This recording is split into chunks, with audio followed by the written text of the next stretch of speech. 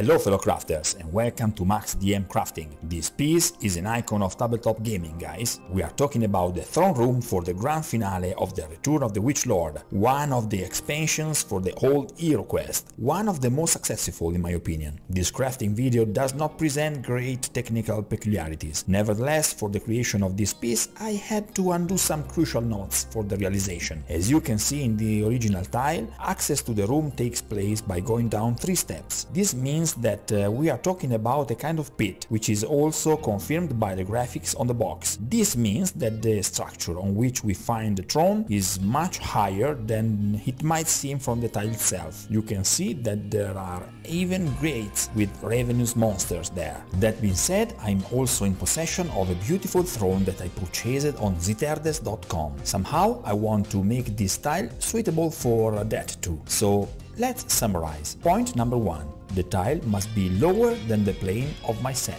Point number 2. The throne must be located on top of a compact but at the same time rather complex structure. Point number 3. Everything must be modular so that it can be used both in a standard HeroQuest map and in a more personal form, and therefore with changes in the sides of the room. Guys, let's welcome the new Proxen. Look, see how well it cuts. Again, a big thank you from the bottom of my heart to all my supporters.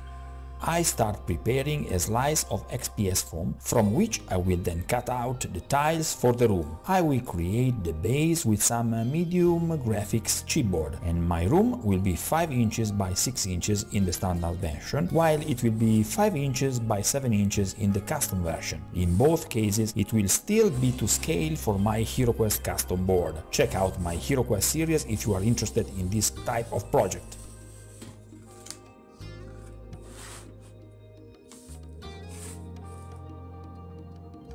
I use one of the basic drawing techniques to recopy. I use a grid, and instead of thinking about recopying the whole drawing in a single session, I take care of taking the reference points of 1 square inch at a time. In this way, even if I am completely denied drawing, I can easily get close to the original subject.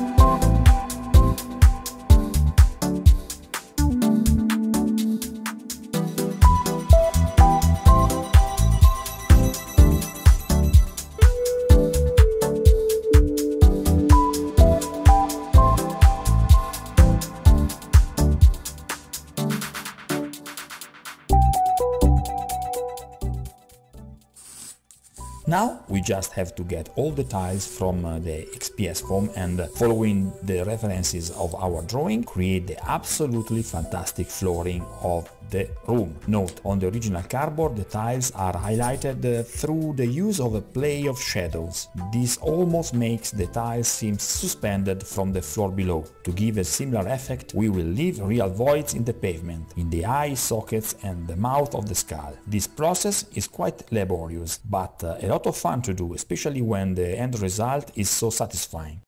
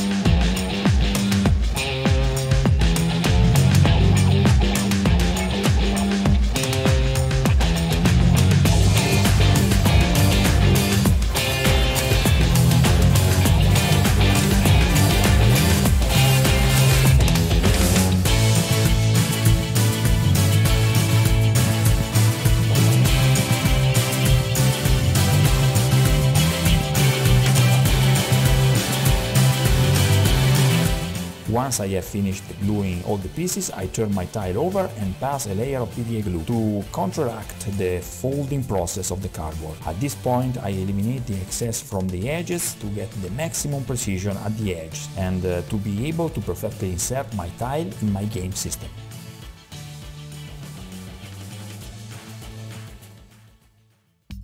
Let's add the 3 steps at one end. These must be at the same level as our game board. In my case, they line up with my tiles created with my Fusion tile system. Don't you know what I'm talking about? Check out my playlist on my tile conjunction system, the Fusion tiles system.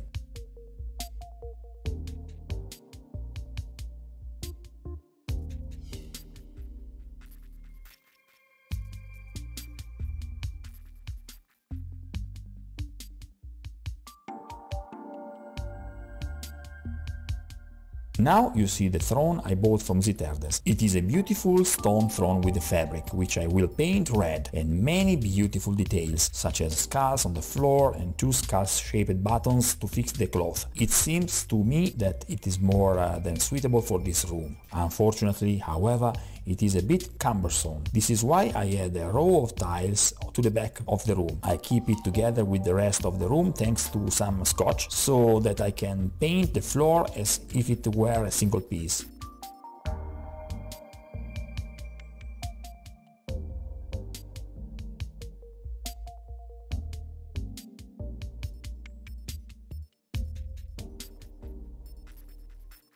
At this point we are ready for the basic cover. At a certain point I helped myself with pins to prevent the cardboard from embarking due to the acrylic paint diluted with the Mod Podge that I used.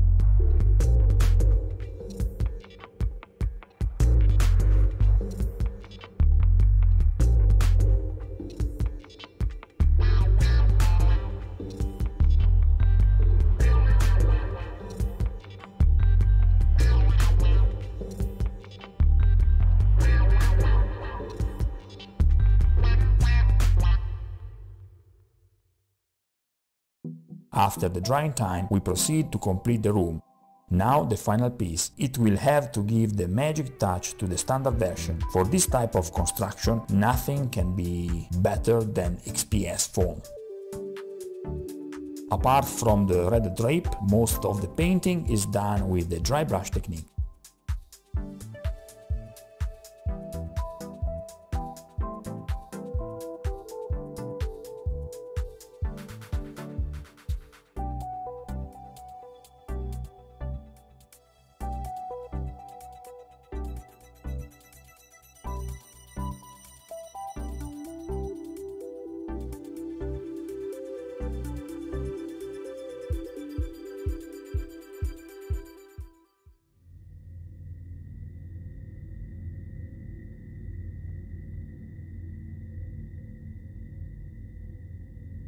And here is the final result in the standard form and with the throne of Ziterders. I hope you found this video entertaining and above all inspiring. If so, consider supporting my channel with a small donation or with Patreon. Find the links in the description box below the video. Remember to like, subscribe to the channel and hit the bell if you don't want to miss my next content. These videos are possible thanks to the support of my patrons, whom I thank from my heart. Ciao!